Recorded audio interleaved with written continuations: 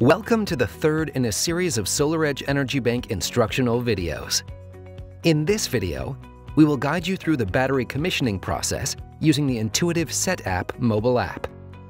Note that the SolarEdge EnergyNet must be installed prior to the commissioning process. Before using SetApp, let's prepare our battery for commissioning. First, open the battery cover door and turn on the battery circuit breaker. Then switch the on-off P switch on the battery to the P state for 2 seconds. Now, make sure the blue LED on the battery is blinking and the red LED is off. Finally, before connecting with SetApp to the inverter, make sure that the inverter is connected to AC, and if there is a DC switch on the inverter, it should be on.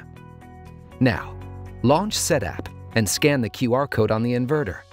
Connect to the inverter by switching the on-off P switch on the inverter to the P state for 2 seconds. Follow the on-screen instructions until you reach the inverter commissioning screen. Tap Device Manager. Your batteries should appear in the Device Manager screen, and you can select or deselect the batteries you would like to add. If not all batteries were detected, tap Can't Find Your Device. Now, click Add Devices to add the selected batteries and follow the configuration wizard instructions. Next, the battery firmware will be automatically upgraded. Note that this may take a few minutes. Once firmware upgrade is completed, you can continue with the configuration of the battery.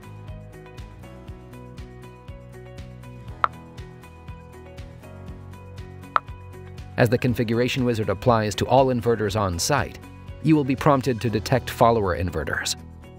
In this demonstration, a follower inverter has already been detected. The next step is tapping Start Association. Now, the batteries will automatically be associated with their connected inverters. This entire process should take up to 2 minutes. Battery association is a process of connection verification of the battery to the inverter and is performed in its entirety with safe, low DC voltage. Once association is complete, you will be able to review all battery and inverter associations. If you need to troubleshoot any of the battery connections, you can do so by blinking the LEDs on the batteries and their associated inverters. To do so, just tap the battery LED icon on SetApp. The same can be done for inverters by tapping the inverter LED icon on SetApp. Batteries that failed the association will be placed in power-saving mode until the troubleshooting is complete and won't be included in smart energy management, self-consumption, or backup operation. We recommend troubleshooting any installation issues as soon as possible. After troubleshooting, you can reset association process by tapping Restart Association Process. Note that if you troubleshoot the battery at a later time, you will need to repeat the configuration process.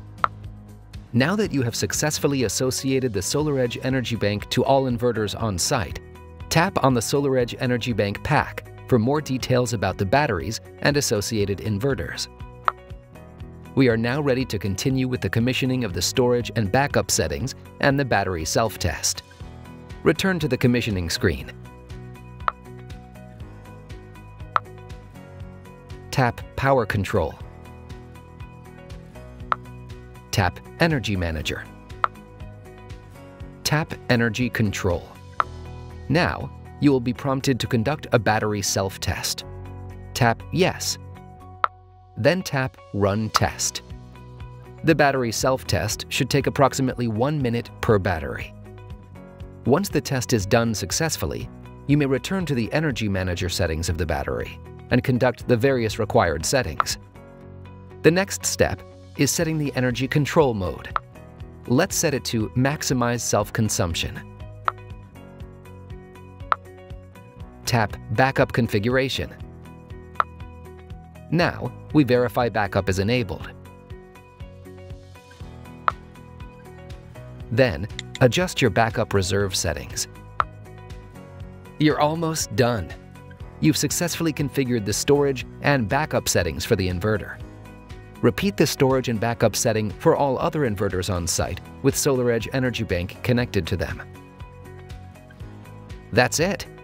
your SolarEdge Energy Bank is fully installed and configured.